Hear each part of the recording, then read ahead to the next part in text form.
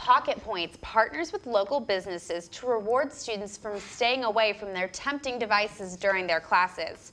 Daily Iowan TV reporter Casey Lindekrantz has the story.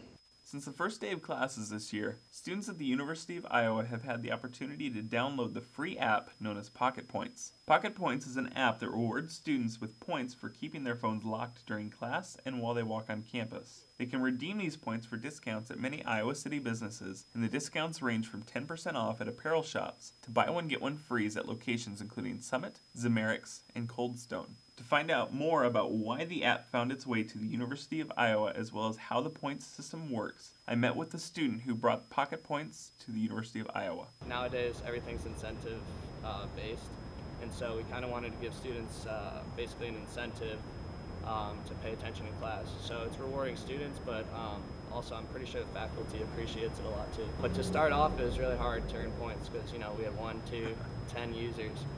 But now at 2,000, it'll take you about 20 minutes to earn a point.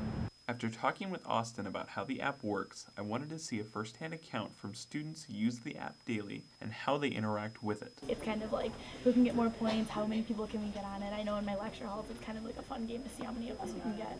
While the students I talked with enjoyed their interactions with the app, one student voiced their dislike of part of it.